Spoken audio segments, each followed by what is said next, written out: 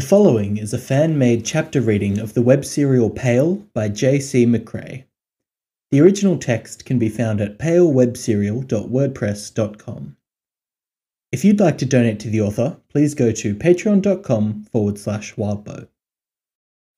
Lost for Words 1.z. Gabriel chewed on his pen. The website, the same colour as the flyer, was open.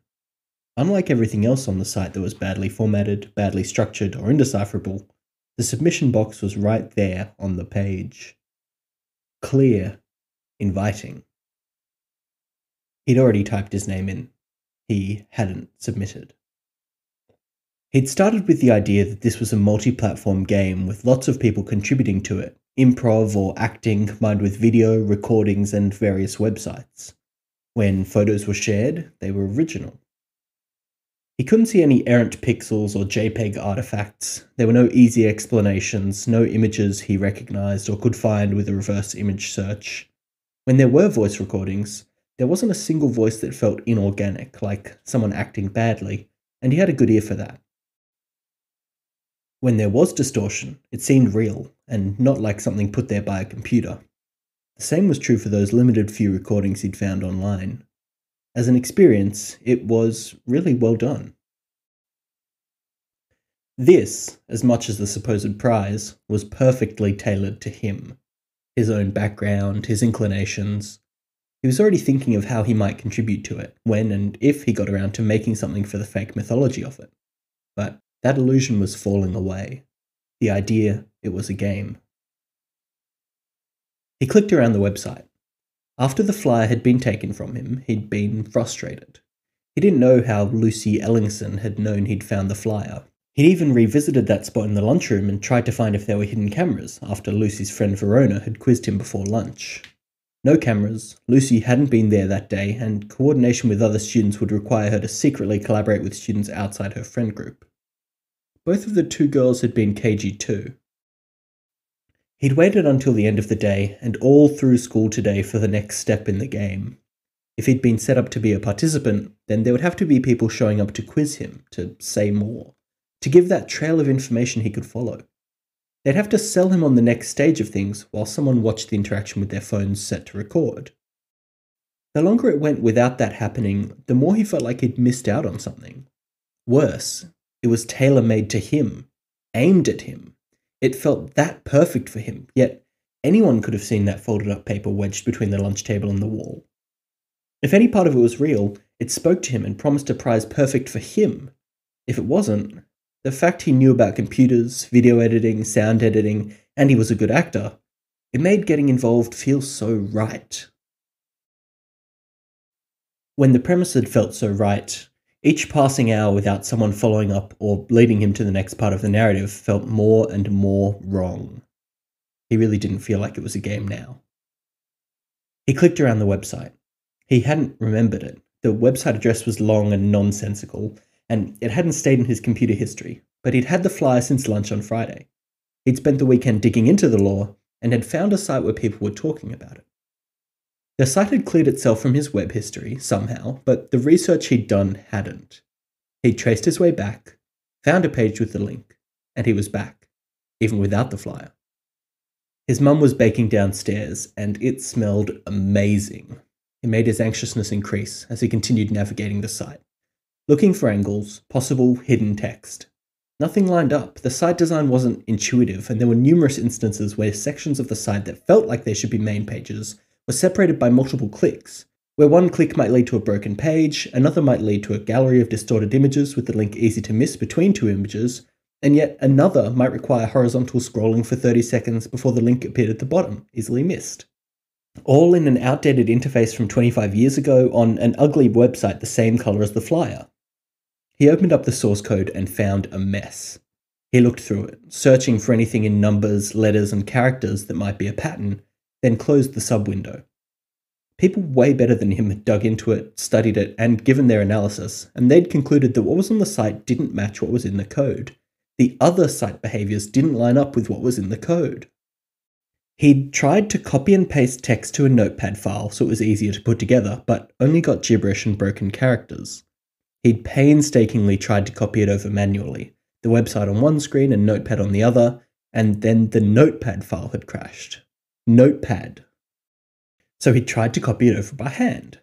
Simple words for a ritual to be voiced aloud, nothing fancy. The further he got, the more he found he was transposing words or misspelling. When he went back to check earlier stuff, he found more errors he hadn't even realized he was making. That one was hard to shrug off or explain away. Frustrated at the lack of progress or new information, he minimized the window. A beep made Gabe jump. He glanced back towards the door, looked back to the computer, and found the notification. Peyton was online. One of his friends from school. Gabriel 007. Hi. Pay to win. Oh, hi. Pay to win. I saw your movie. He smiled. Gabriel 007. How did you like it? Pay to win. It was good. Pay to win. The lion cub was so cute. Pay to win. And you were so cute as a kid. His smile dropped from his face. Pay to win. You did a good job. He'd been in a movie when he was 9. It hadn't made it to major theatres, but it hadn't been small either. A lot of the time, according to his cousin, it was shown in Christian summer camps on movie night. He'd wanted to keep acting. His parents had supported him, paying for lessons in acting. His parents had paid his aunt and uncle for room and board so he could go to Toronto and go to an acting school for a semester. They'd paid for singing lessons and lessons in piano and guitar. There had been a few close calls with other opportunities. We'll call you that had actually sounded interested, followed by their production shutting down. There had been a thing for a TV show, and the director had liked working with him. He'd had good chemistry with the other actors, he hadn't messed up once, and people had even said they were impressed, and then 90% of his stuff had been cut in the editing room. He had told boys in his class about minor celebrities he'd met and events he'd gone to, and they hadn't believed him. The friends he'd made outside of class had been equally skeptical, except for Peyton. Peyton was nice. Peyton was cute. Inspired, he typed. Gabriel 007. You could be in a movie. Gabriel 007. You're cute. Pay to win. No. Gabriel 007. Do you want to do something this week? You and me? Pay to win. Maybe. Pay to win. When? Gabriel 007. Tonight? He looked up at the minimized tab with the site still on it. He maximized it to see his name lying there in the white space, unsubmitted. It would be a scheduling conflict if Peyton wanted to do something. Pay to win. It's too late. Sorry. Gabriel 007. Tomorrow night? Pay to win. I got plans with Vince and Dylan. He itched to type something in response to that. Vince and Dylan were other guys in their friend group, and they were the guys who stuck to Peyton a lot. They got kind of hostile and crabby, especially if Gabe was hanging around for more than a couple of days in a row, and especially if Gabe was talking to Peyton a lot. He'd had his one and only blow-up fight with Peyton after he told her he thought they were toxic and that she should stop hanging around with them. He was pretty sure that it had been their idea for Peyton to go silent for nearly a week after. It was only after he found a chance to talk to her without them around that they hadn't been able to stop her from letting him back into the group. Vince and Dylan had been hard to get along with since, ganging up on him, getting mad at the slightest excuse, and even taking seats next to Peyton so he couldn't sit next to her. It was childish. Childish and frustrating. It wasn't like the guys in his own class really talked to him, and his class was all grade 8s and 9s. When the boys in his class rejected him, they talked to other people in their grades and shut him out. Gabriel 007. Thurs? Pay to win. I think I have to have dinner with my family. Pay to win. I'm busy a lot of nights. Sorry. Gabriel 007. Friday? Pay to win. Pay to win. We'll talk about it when it's closer to then. Pay to win. No promises. Pay to win. I gotta go. Pay to win. I got on to play a game before bed. Pay to win. If I wait too long, my dad will make me log off mid-game and I'll rank down. Gabriel 007. GLHF. Gabriel 007. Shoot me a message before you log off and let me know if you won. He waited a minute for the response and then closed the conversation window. Things hadn't been the same since Vince and Dylan had stuck their noses in. He clicked around the site some more. Most of his attention was on the preparations page, a list of things to do before one of the rounds of the ritual. Rest. He hadn't slept super well last night, with the rancor thing and the flyer getting taken from him. Hydration. He could do that. Clothes. He got up and went to his closet. He had a faux leather jacket that he was pretty sure could take a beating. Jeans were tough. He had hiking boots. He also had some old rollerblading stuff in the closet from back when he'd started at this school. He thought about rollerblading to school every day, but on his first day, Elena had made fun of him for how he waved his arms around while rollerblading around, and after rollerblading home that day, he'd never really taken it out of his closet. Having poise and posture and presenting himself the way he wanted to was important to him, after so many acting classes, and being made fun of for doing the opposite cut him too deep. Thinking about it gave him a bad feeling, and he felt like it would linger. If he wore the pads and wrist guards and stuff along with the jacket, he suspected it would start to hamper his movements. Which was better? There was a knock at his door. "Come in." His mum opened the door. She had a plate of beignets, apparently jelly-filled, and some cookies that might have been shortbread, dusted with icing sugar. "Brought you a treat," she said. She crossed his room and placed the plate on the corner of his desk. "I remember you said you liked these, and this is a cookie recipe I got from Sharon." "Thanks," he said, eyeing the plate at his desk. He still stood in front of his open closet. "What are you up to?" "I don't know," he said. "Trying to decide on some stuff." "I was going to ask if you wanted tea," she told him, "or if you wanted something else." Caffeine was something the later parts of the preparation page talked about. Caffeine and other drugs. It was hard to strike the right balance with some drugs, but people were pretty positive about caffeine. "Please, thanks," he said. She walked up behind him and ruffled his hair. Her hand touched his arm. It was thin, despite his efforts at doing pull-ups and push-ups. He'd had a huge growth spurt, and he was trying to get his body fat down. He felt like he was getting the worst of all worlds, and at the same time, his mum was getting all anxious at him. "Are you still bothered about the phone thing?" she asked. The rancor. He'd sat at 0 with 4 other boys. "I was trying not to think about it," he said, a little more bitter and snappish than he meant to be. "Sorry," she said. "I was thinking of talking to the school about it." He shrugged, his back still to her, the closet still in front of him. "I know you said they didn't make the phone thing, but they should talk to students and stop people from using it or talking about it." "Yeah," he said. She rubbed his arm, a concerned look on her face, and then dropped her hand. "I'll get your tea," she said, quiet. "Thanks, Mum," he said. "Love you." "I love you too, Gabriel." He sat down heavily in his chair and ate the powdered beignets with raspberry filling and the powder-dusted cookies. He smiled at his mum as she brought the tea, and when the door was closed, looked up Peyton on social media, finding pictures and saving them to a folder. He stepped into his bathroom, adjacent to his room, to wash his face and hands of the powder. He looked up at the mirror, his face lit harshly from above, dripping with beads of moisture. With wet hands, he pushed his hair back and away from his face. He was trying to grow it out so that if there were any auditions or anything, he could go long or tell them he was willing to cut it. Right now, it was in an awkward middle stage where it poofed up, especially on one side. It took a lot of hair gel to get it to cooperate, and the gel didn't last most of the day. A year or so, he'd started growing up, with an emphasis on the up. He wasn't the cute kid he'd been anymore. His face was taking on a weird shape. It was feeling more and more like food was an enemy, and it wasn't playing fair. If he couldn't be a kid actor, he needed to fit other molds. There were guys with weird faces who did really well, but they were also pretty fit. Having a six-pack like they did seemed to be impossible when it required super low body fat, and he couldn't even fathom how they did it where they had a six-pack and bulging veins all the time. Not when that kind of muscle required protein, which required eating more. He felt like he was fumbling along, struggling to find the right answer, while 100 conflicting expert voices told him different things, and non-expert voices like his mum pushing other food at him. Everything was unnecessarily hard.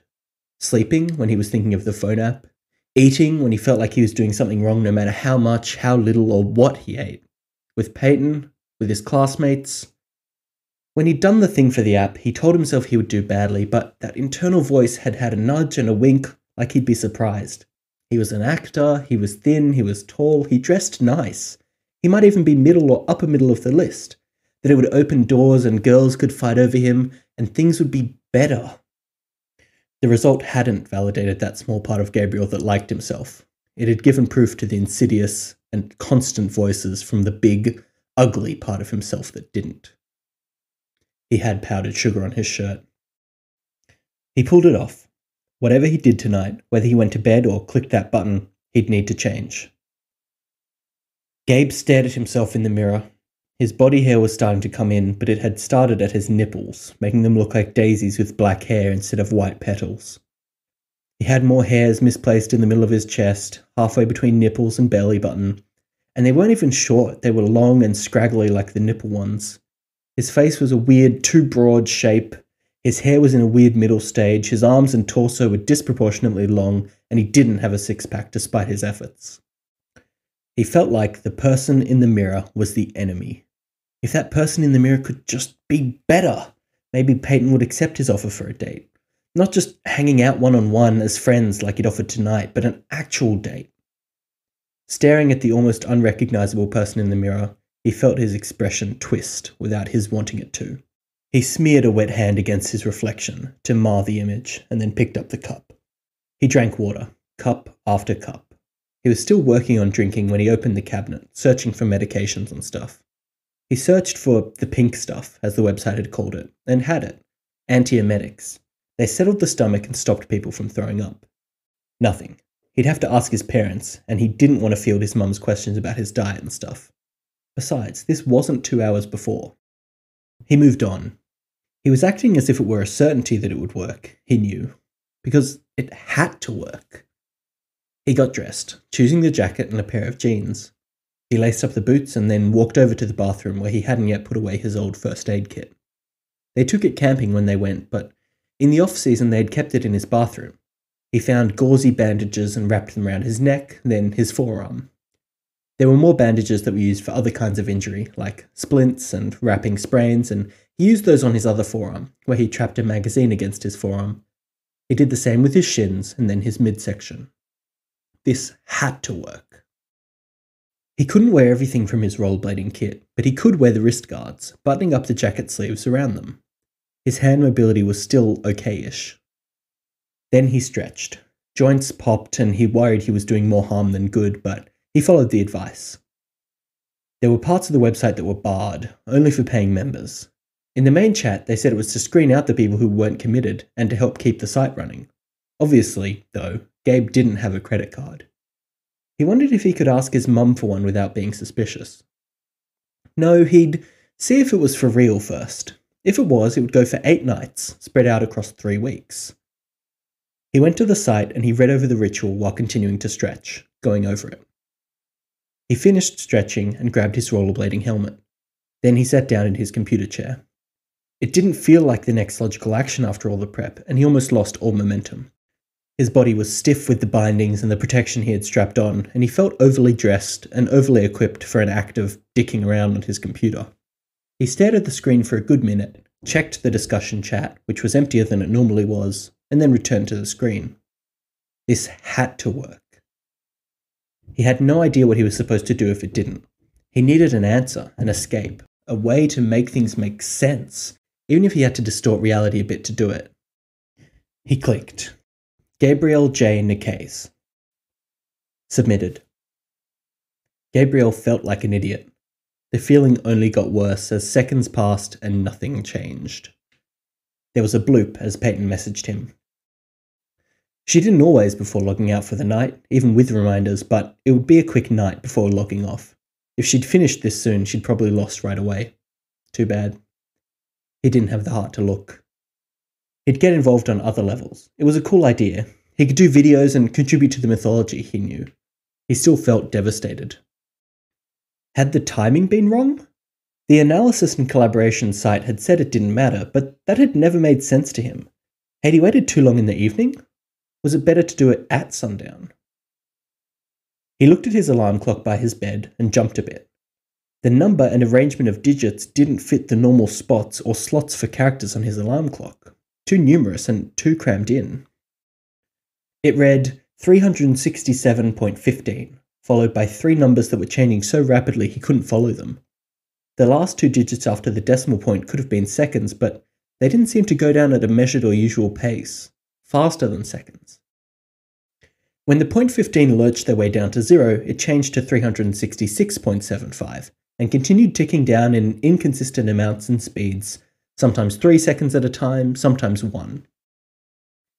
He looked back at his computer and opened up the message from Peyton, a short word in gibberish aligned to the bottom right, not the top left. The gibberish looked like what he had seen when copy-pasting the text from the website to a notepad file. And her portrait, shown in the top left of the conversation window. Her face was missing. Disconcerted, he closed it. Behind that window was the open folder with all the social media pictures he'd downloaded of her. Each one was different, modified. Faces gone. He closed that too, his heart racing. A few clicks told him that websites were now impossible to navigate, like the website he'd submitted his name to had been. Text was unreadable. The clock in the bottom right corner of his monitor had lurched downward, a little slower than his alarm clock at first, then racing forward to catch up and surpass it. It lined up with what he'd read. They had from midnight until dawn, or until the ritual finished, whichever came first. Never mind that he hadn't clicked the button anywhere near midnight, the time available was supposed to always be midnight to dawn, and the time that counted down didn't go by normal rules. He got up and crossed his room, helmet under one arm. His house smelled strange, in a way he couldn't quite put his finger on. It didn't smell bad, but it didn't smell good either. Dusty, maybe, mingled with an overly human smell? He headed for the stairs, and something big came at him. Scrambling back, he bumped into the table at the end of the hallway. "Ah!" he cried out, half in surprise, half in pain. His eyes widened, his hand clapping over his mouth. Too late. They appeared, tearing out of his parents' bathroom and from under the table. Children, a girl with overalls and her hair in braids, and a messy-looking boy who was only wearing tighty-whities and a long-sleeved shirt. The girl pushed the boy out of the way, sending him sprawling, and grabbed Gabrielle's wrist. He pulled away, but she was stronger than him. Her mouth opened and her broken teeth bit into his elbow. Her bite strength was enough to get through the jacket, the magazine he trapped against his arm, and ground into or through the bone of the elbow in a way that made pain jolt through his arm, back, and the upper right of his chest. If he hadn't had his hand clapped over his mouth, he might have made another noise or swore. His eyes went wide and his arm jerked. The miss-a-word rule. Crying out counted, it got punished, and the result tended to make people cry out more. She let go of him, snatched the helmet from his hand, and with the pain at his elbow, he didn't have the hand strength to resist. She backed away, bumping into the pantsless boy, who growled resentfully at her. The two children, waifs, backed away, one retreating into one of the side rooms of the hallway, and the other further down the hall. Gabe was concerned, because to his left was the thing in the stairwell, and to his right were the children in the hallway. The thing ascended the stairs. It wore his mother's clothes, it had his mother's hair, but it didn't move like her, and like Peyton's pictures, it had a giant hole instead of a face.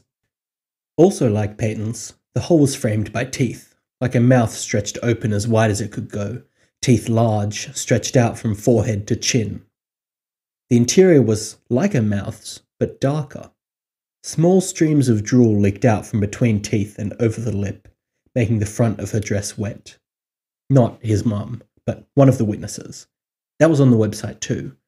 They were supposed to be harmless, but people hadn't figured out everything. She moved like she was sleepwalking, ascending the stairs, walking past Gabe as he pressed himself backward against the wall. He hurried downstairs, being mindful of the steps, and pulled off his jacket as best as he could, with the pain at his elbow. "Stupid mistake, Gabe," he thought. "You get one. Only the one." He used the bandages he'd already wrapped around his arm to bind up his elbow. Gauze and then the splinting bandage to secure it in place. It throbbed more from the pressure. A waif was in his living room, sitting on the back of the couch, a longish-haired child of indeterminate gender, wearing a shirt with a skull on it.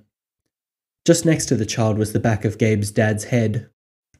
His dad's face had the mouth-shaped hole, and the way it bent back suggested his head had hinged back at one point, the lower half at a different orientation to the upper half, so the mouth lolled open.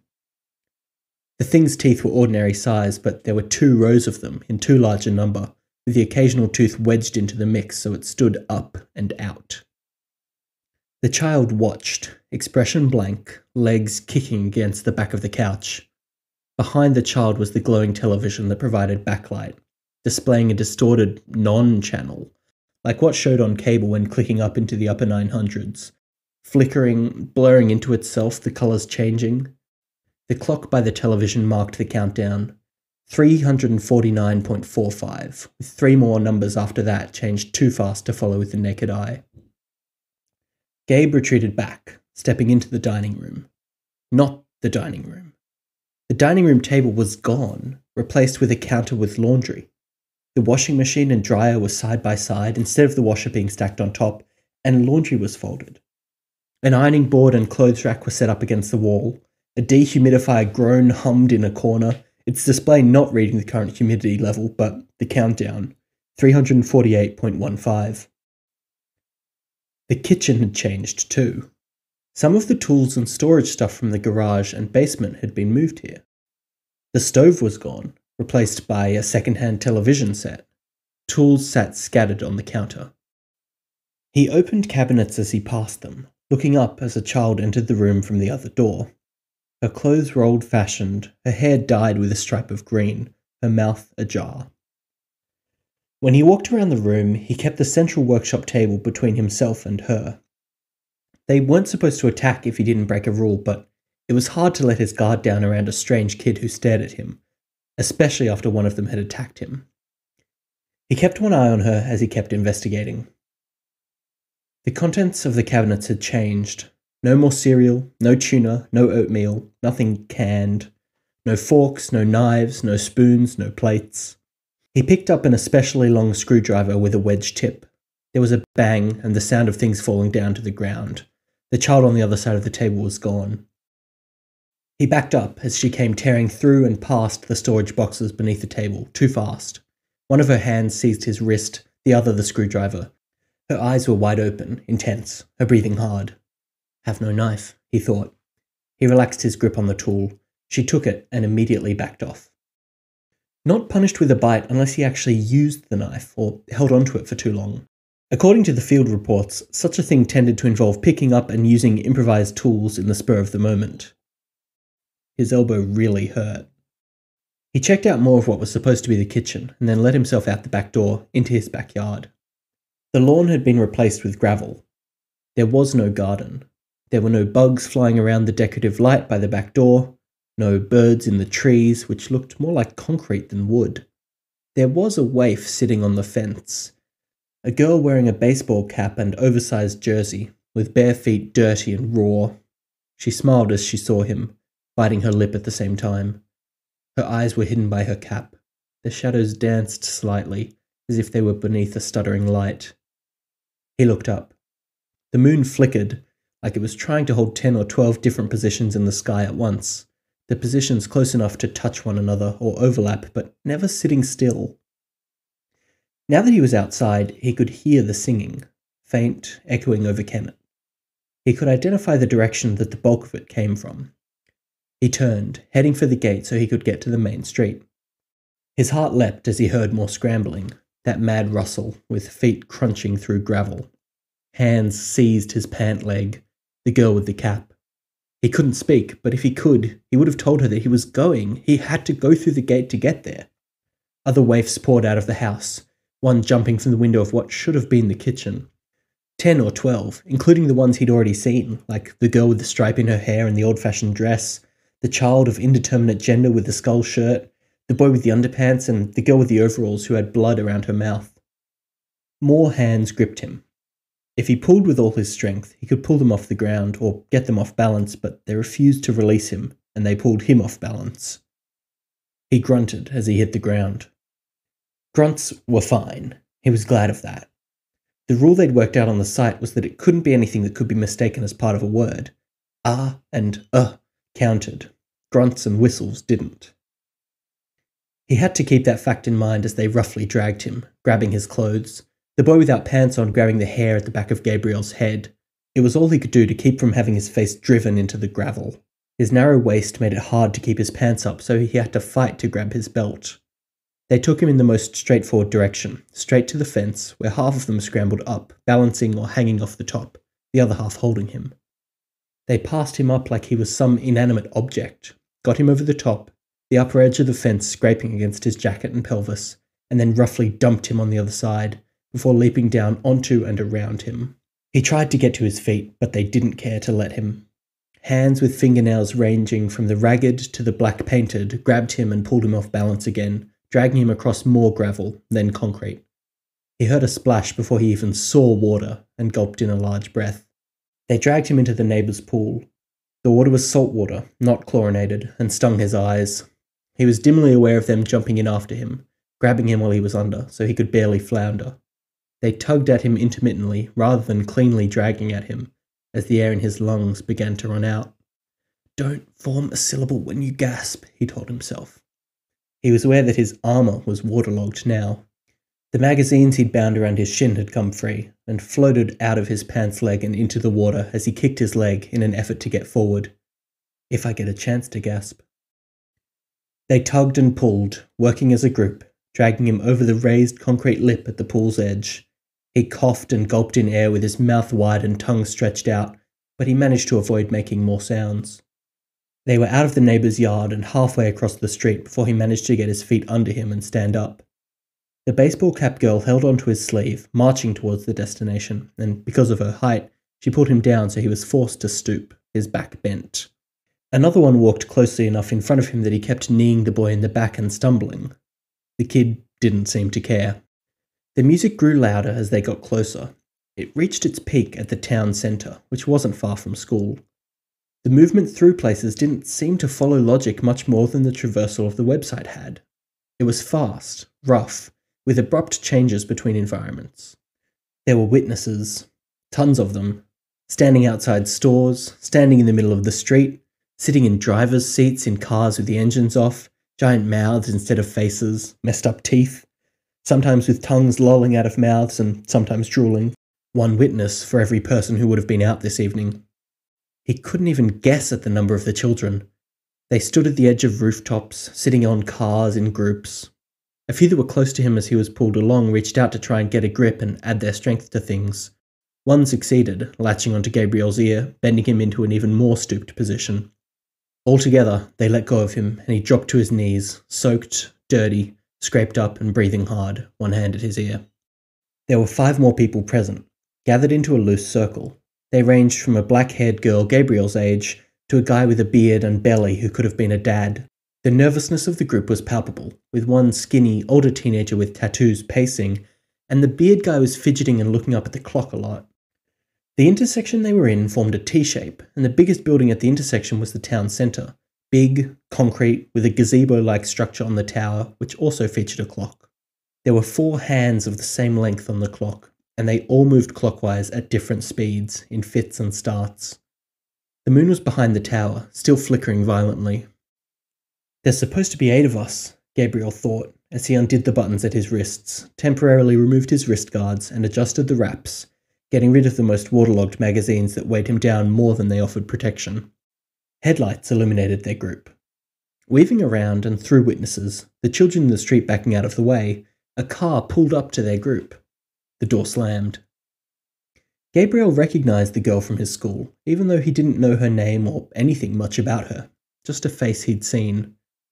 She always wore sunglasses and wore them now, along with a real leather jacket and jeans. She'd strapped on something like a hard wrap of leather around one arm, and the other arm had a covering extending out over the hand, studded with metal. She was halfway from the car to them when a child reached out, grabbing the armor at her hand, latching onto it.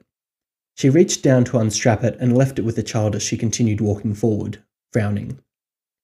The hand the armor had been covering had only 2 fingers and a thumb. She pulled off her sunglasses and one of her eyes was missing. She'd drawn on the skin where her eye should be, a winking eye, like a half circle with radiating eyelashes. He'd seen that winking eye as an avatar on the site. He got her attention, then knocked the knuckles of one fist against his shoulder.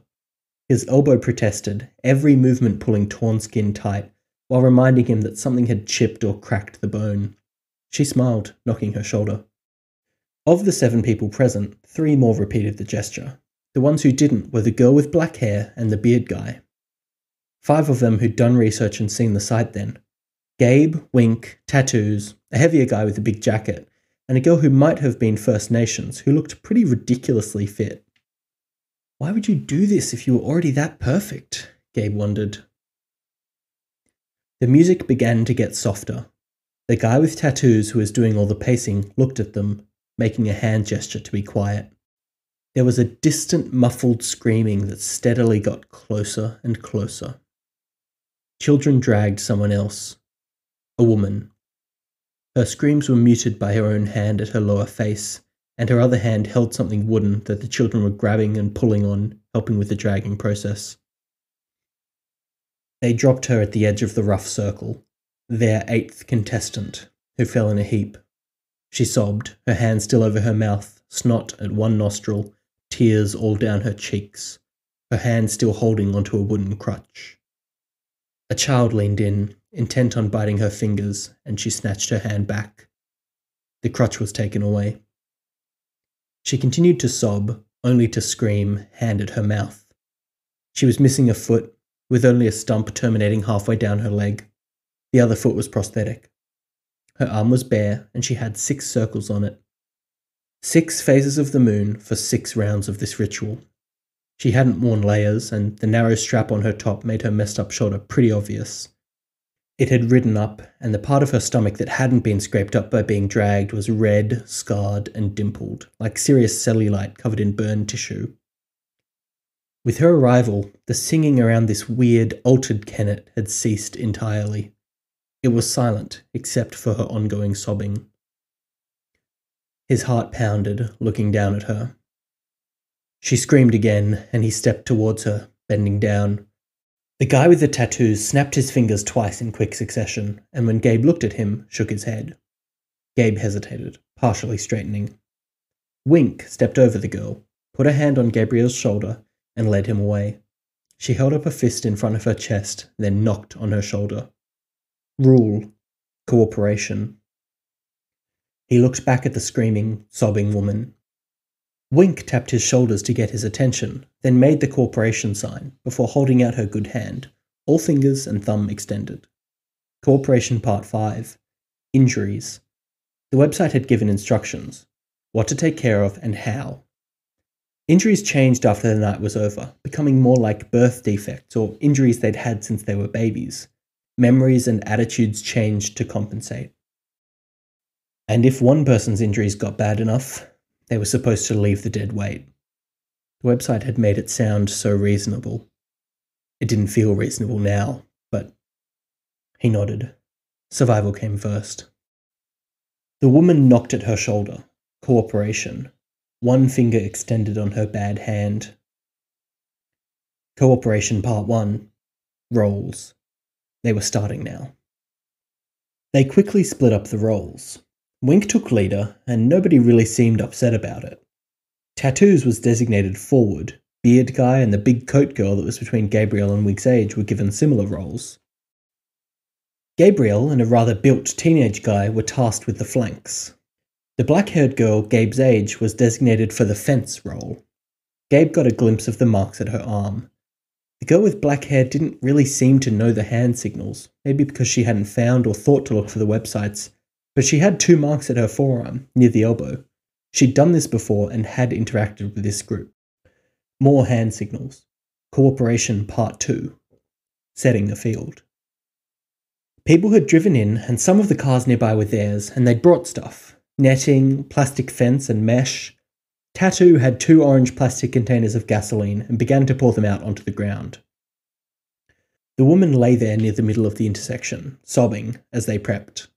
Gabe watched as Wink wordlessly demonstrated how to hang and set up the barriers. It had to be easy to collapse if they needed it collapsed. Gabe finished one corner as best he could with only his left hand, then moved on. As he rounded the corner of a building to help with the next bit of fence, he saw people looking out to the side. 3 figures were approaching. They could almost be mistaken for the children that were scattered everywhere, but they were too animated and too curious about their surroundings, looking around and looking up at the moon, where the children of this place were focused wholly on the ritual's participants. They couldn't be witnesses because they had faces. Animal faces. 2 of them wearing wide-brimmed hats, the other with a cord tying her hat to her neck. The cat-faced girl had shadow clinging close to her cloak, to the point it was hard to make out in the dark, not helped by the dark fur of her face. Her eyes flashed violet as she looked over everyone and everything. Her cloak was pulled over her hat, brim and point swept back, and made the hood more pointy behind her head. The one with the fox's face was literally smoking, the smoke flowing down her body and cloaking most of it, forming a wall at her feet. When traces of the smoke graced her orange-furred face, the glowing of her red eyes extended to the smoke. Her hair did something similar, fox's fur becoming long, tight curls with a faint red tint, the ends of the hair impossible to distinguish from the rising smoke. She set those glowing eyes on Gabe, staring him down until he looked away. He almost missed seeing her throw something down at the ground. When he looked up, he could see that the smoke that rolled off her and down to the ground had helped cloud a figure standing behind her, a scary-looking guy who carried a heavy-duty gun. Children immediately reached out, seizing the gun. The man kicked one, hard, saying something Gabriel couldn't make out, and the children backed off, growling. The third girl was quicker, moving from a point behind the other two, catching up and skipping easily over the 4-foot-high fence of thick plastic netting, finer nets, and the barbed wire that Tattoos was stringing up. A long cape fluttered behind her before she landed in a crouch, her hockey stick resting against her shoulder. She hurried forward to the woman who was sobbing. Her face was a deer's, with antlers. Children came after the hockey stick. She stuck the end of it out, catching one in the shoulder, and it looked like the child had been hit by a car. The kid went flying and the stick cracked a bit lengthwise. She hopped up to grab the railing of a second-floor balcony, where the kids couldn't easily reach her. "We have questions," the cat said. She climbed onto the roof of the car and used that as a jumping-off point, landing on the road on the other side of the fence. She walked over towards her friend, the deer. The fox continued to stare Gabriel down. Gabriel placed his hand flat over his mouth, shaking his head. "You can nod or shake your head. We can play 20 questions." Gabriel hesitated. It was a complication in an already dangerous situation, a distraction.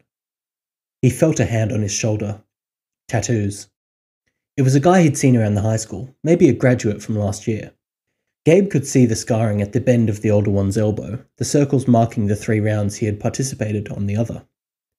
The scarring would be from drugs. The website had said drug users sometimes participated, a different kind of consumption, maybe. The older teenager with the tattoos pulled Gabe away from the 3 girls. "Don't be stupid, Gabriel," the fox said, the soldier standing behind her. "Don't be stupider than you've already been." She knew of him?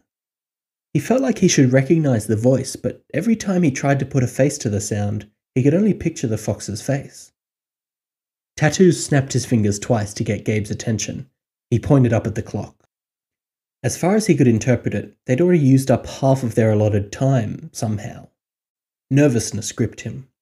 His hand went to his elbow, which still hurt. There were so many children nearby. If he had to guess, there were 150 or 200.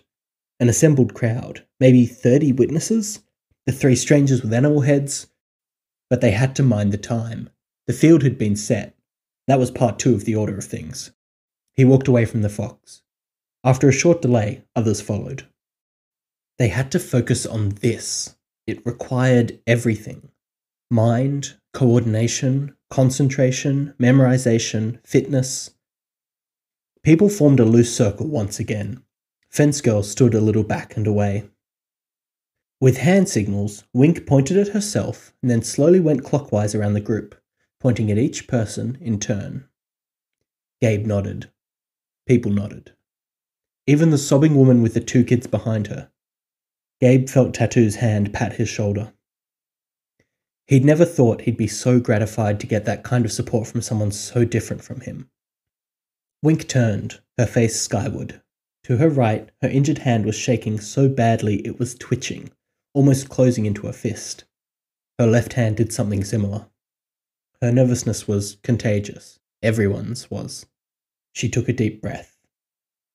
Gabriel found himself doing the same. Her voice was high and sweet, the words drawn out, the notes perfect.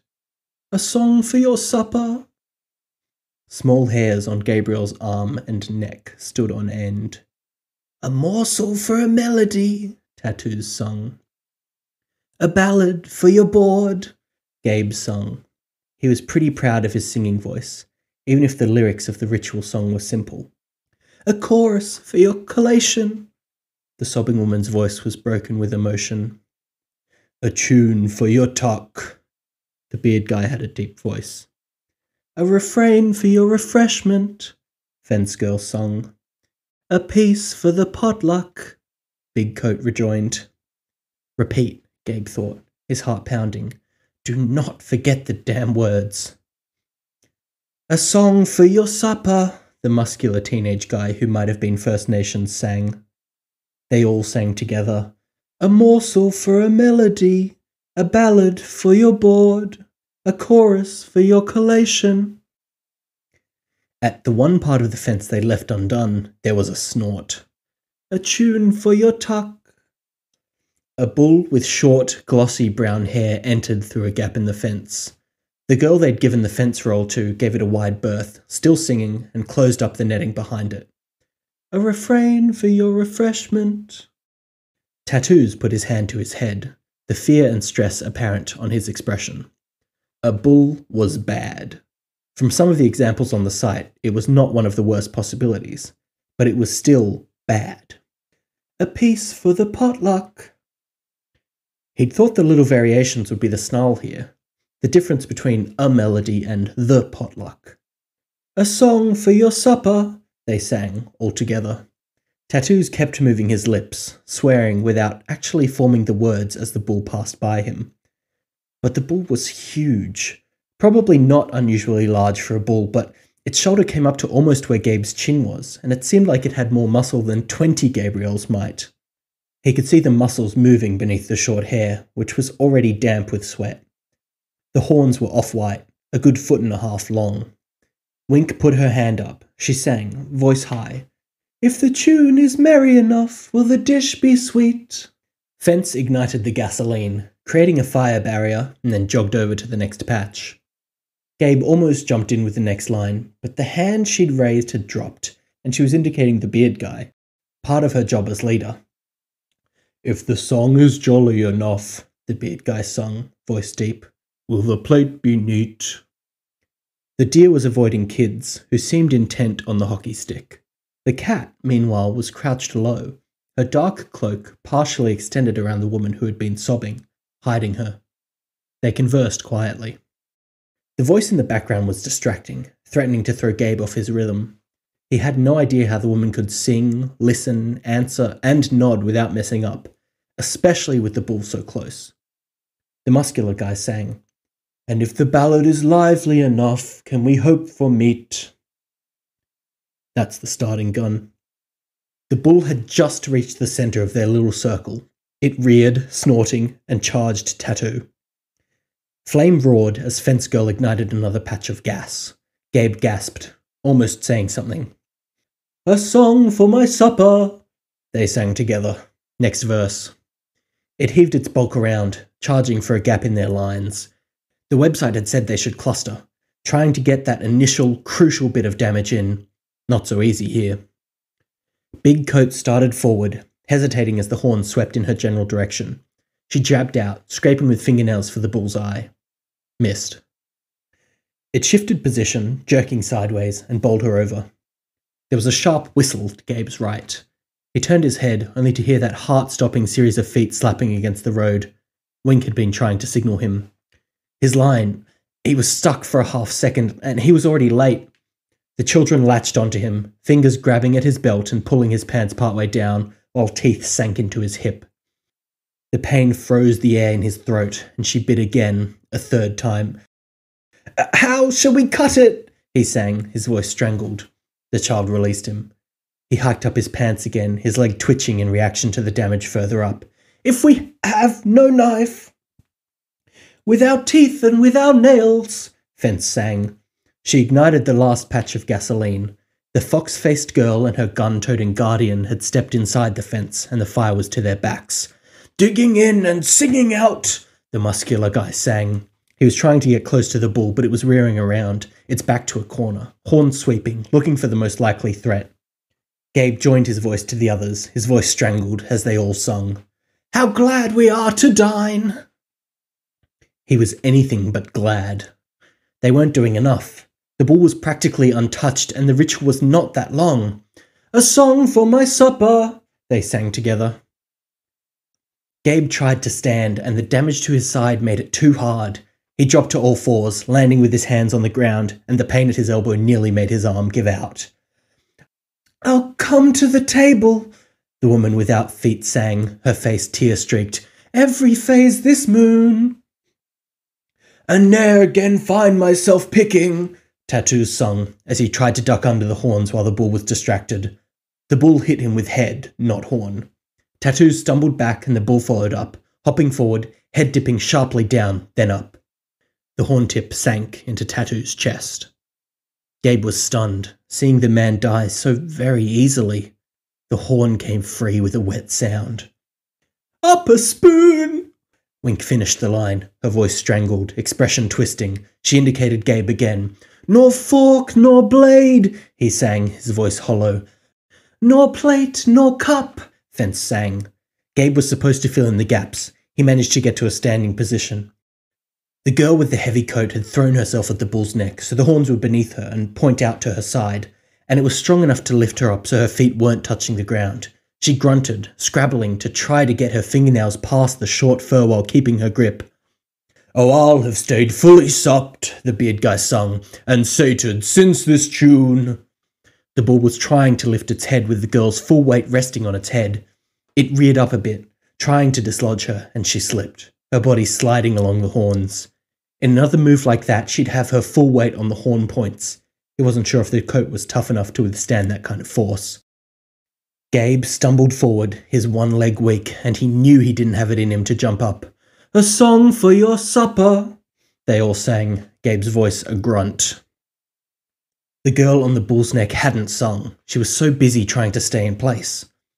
Children leaped down from one of the nearby rooftops, landed on her back with 2 impacts that made her slide down the horns and bit into her. "I shall not miss a single beat," the woman who was with the cat sung, "or else I'll offer tonight's treat." "I shall not miss a single word," the muscular guy sang as he closed in. He and Gabe each approached the bull from one side. "Or else I'll be the one who's served." Gabe tried to grab one of the bull's forelegs. The bull reacted to the muscular guy doing something similar and pulled back, out of Gabe's reach.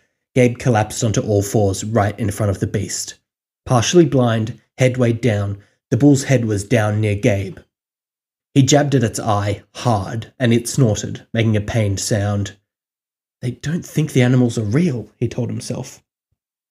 "And we'll tell you," Wink sung, "that on these nights, oh, we shan't fail to take a bite." "To you alone," the beard guy sung, voice low, "I'll share this." The guy grabbed some of the fencing and started to drag it around, clearly intent on wrapping up the bull. Children closed in, snarling, teeth bared, and he abandoned the idea. "If a single meal I miss..." Threatened, the beast backed away, got close to the smouldering fire from the gas and reversed direction, charging forward. Gabe, halfway to his feet, did his best to meet the bull, throwing himself at its leg. "Then I shall be but skin and bone." There wasn't enough time. "And I will be a mess," the beard guy finished. He was supposed to sing, Gabe realized, at the moment of impact. The bull was huge, and he imagined the impact was like being hit by a car as it pulled out of a parking space. Gabe grunted, heard the others singing in unison while he didn't have the air in his lungs to join them. If it hadn't been for the magazines he'd wrapped around himself, he might have cracked ribs. "Oh, this shall be a mess!" He didn't hear the children coming, between the sound of the big coat girl's cries, she'd missed words too, or the snorting and huffing of the bull. Children were already on top of her. His voice was late. "Be a mess!" He felt hands grip his leg. Teeth bit through his shoe and into his foot. Pain made his leg buck, and the kick tore what the teeth hadn't fully bitten through. "Missed a damn beat, Gabe," he thought, as horror ran through him. How was he supposed to get through the rest of tonight and 7 more nights like it with only part of a foot? "Oh God," the deer said, somewhere behind him. "They all need to eat it." He barely had the breath to do this, let alone sing. He held onto the bull's leg, trying to limit its movements. Blood pouring from his foot made traction hard. He twisted, desperate strength driving him and giving him the strength to put his shoulder in its armpit, his leg by its leg. The coat girl was still holding onto its head, and the muscular guy was at the other's side, doing something. It stumbled, hoof not meeting the ground flat, and dropped to one knee with an audible crack. For a moment he thought it would fall on top of him. "A song for your supper, a ditty for some din." The voice was close. Someone grabbed him, pulling him away. Wink. She jumped to helping the girl who had been bitten a dozen times, who still gripped the horns and neck. Now that he was further away, he could see that the muscular guy had grabbed on at the other side and had bitten deep into the bull's neck. Others piled on. Wink, the fence girl, the guy with the beard. "By when? How long?" the fox-faced girl asked, her voice overlapping with the muscular guy singing, his face pulled away from the wound, bloody, almost gurgling as he tried to get the words out with his mouth full. "A crooning for some chow." Gabe tried to block its legs from kicking anyone, wedging himself between body and the knee. He was waiting for his chance to eat. "How long do these guys have?" The fox raised her voice. "Some of these people aren't in a position to eat." He gave her a head shake. Not long. They were about 2/3 of the way through. He sang, "A helping for a hymn." "A song for your supper," Wink sang, before tearing in as best as she could, fingernails and teeth trying to sever a bit of raw meat. Once she had it, she rolled over, her weight still on the bull's neck. Fence girl pushed past Gabriel to get at the wound. "A morsel for your melody." In the chaos, he could barely tell who was singing. The bull lurched, throwing some of them off. Fence girl slipped. The bull, lurching forward, managed to kick Fence girl and caught her in the side of the face. She fell against Gabriel, more like a doll than a person. These are the closing verses. Gabriel looked at the woman who had been sobbing. She looked more at peace than she had been, at least this close to the end. She nodded in response to a question from the cat. "A ballad for your board." Gabriel felt a flutter of panic in his chest. The rush that gripped him let him put his weight on his injured foot, even if it didn't function as well as it should, mechanically. He hobbled forward, his pants legs soaked from hip to ankle with blood from the earlier wound. "A chorus for your collation," he sang, voice raw. The bull, head low, horns level with Gabe, was in just as bad a shape as he was, one leg twisted with hoof held up off the ground, blood pouring from a neck wound. He thought of the prize. Simple, multifaceted. If someone with the prize wanted food, it was easy to get. Winning products for life, restaurant owners offering them food free of charge. "A tune for your talk." If a winner didn't want food, they didn't have to eat. Gabe had paid particular attention to one woman who modelled, with a body that didn't move from her ideal, whether she ate nothing at all or glutted herself. It became impossible to starve. The body disconnected in every respect from what it took in. Addicts found their sustenance freely available and didn't ever have to worry about overdose. "A refrain for your refreshment." Put at its most basic, never needing to worry about what one took into their bodies ever again. It would be, he knew, one less thing for him to worry about, one less futile struggle. Making one thing easy in life in a way that other things followed. Of the 5 winners he'd read about, all had gotten money.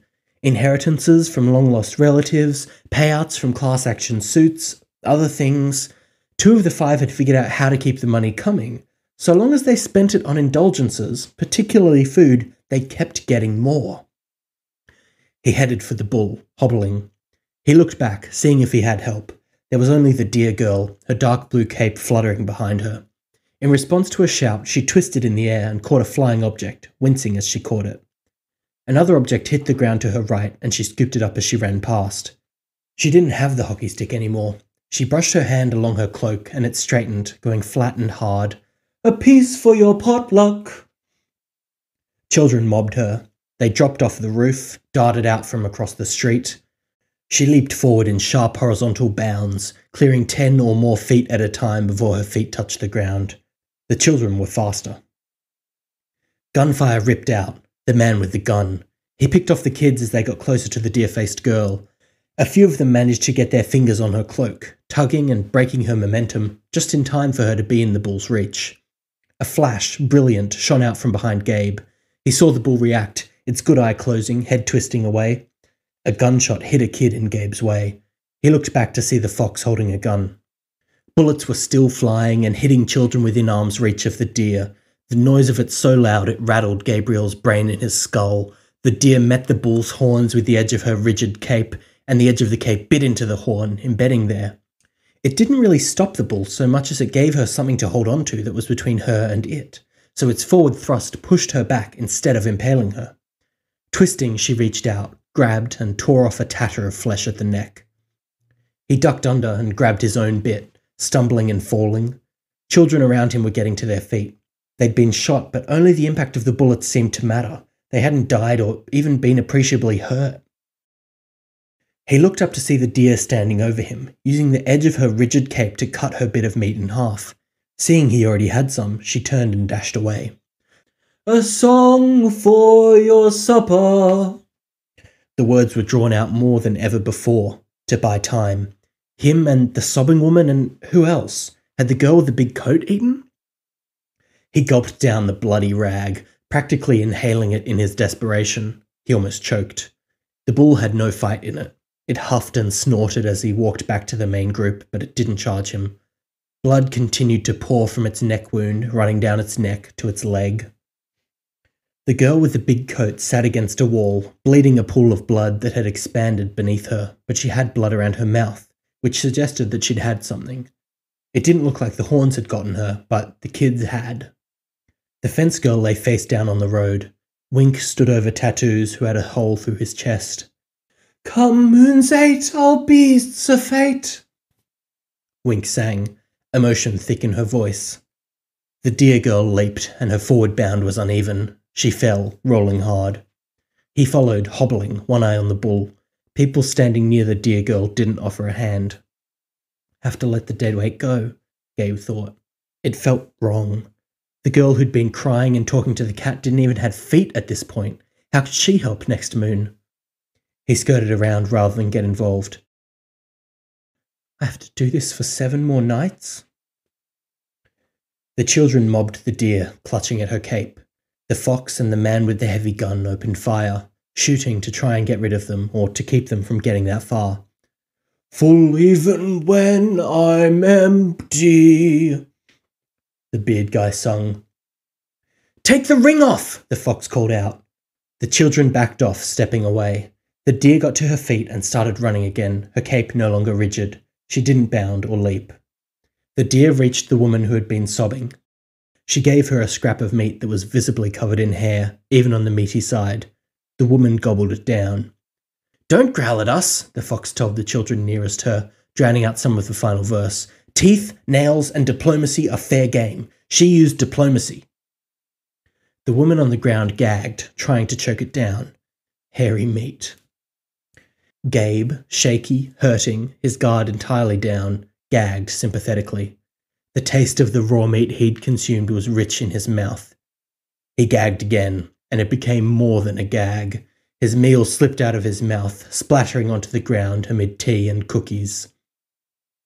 Eyes fell on him. People stayed where they were. Nobody helped. He dropped to his hands and knees with a force that might have broken something in his wrist if he wasn't wearing the guards. At the same time, his accumulated bite wounds made him sprawl when he'd meant to crawl. People were more fixated on themselves, grimacing and wincing as their arms smoked, new circles burning their way into their flesh to mark their night's success. He scraped with fingernails, digging into the road, trying to find the meat amid his own puke. The girl with the deer's face and antler ran towards him, her hand cupped. She still had something, even a morsel would do. He could hear his group singing like they were very far away. The last words of the ritual song, inaudible. They'd drawn it out as much as they could, but they'd reached the end. With tears in his eyes blurring his view, he knew he didn't have the time. He mashed his face into his own vomit, sucking, trying to consume what he needed. He gagged. As the deer girl ran toward him, she had ended up somewhere that wasn't where he ended up. It was like she had faded away. No mark surfaced on his arm. Beneath the flickering moon, tattoos on the fence girl screamed. They'd been dead, he was almost positive, and now they weren't. Children fought one another for the chance to claw and bite at them. Flesh came away like meat from the tenderest rack of smoked ribs. The others, the deer, the fox, the cat, the other participants, they were gone. The bull was there, but it was turning to smoke. The song was picked up by more than 100 children who weren't close enough to grab a meal. More than 100 small voices. Come moon's 8, there'll be a fate. A narrow, small arm that was covered in what might have been temporary tattoos was pulled from the meaty mess, pushed aside in the mob's haste to get to the rest of their meal. Food was swiped away where it dangled from chins, stolen from hands on the way to mouths, dozens of children fighting for an opportunity to eat something. Full even when they're empty. Children saw him, and they made their approach. Or else I'll be. He joined his voice to theirs as they sang, though they said they'll be instead. The first children reached him, grabbing him. He fought back, pushing them away. A losing battle against hundreds. He couldn't sing as he struggled, only listen. He knew the words.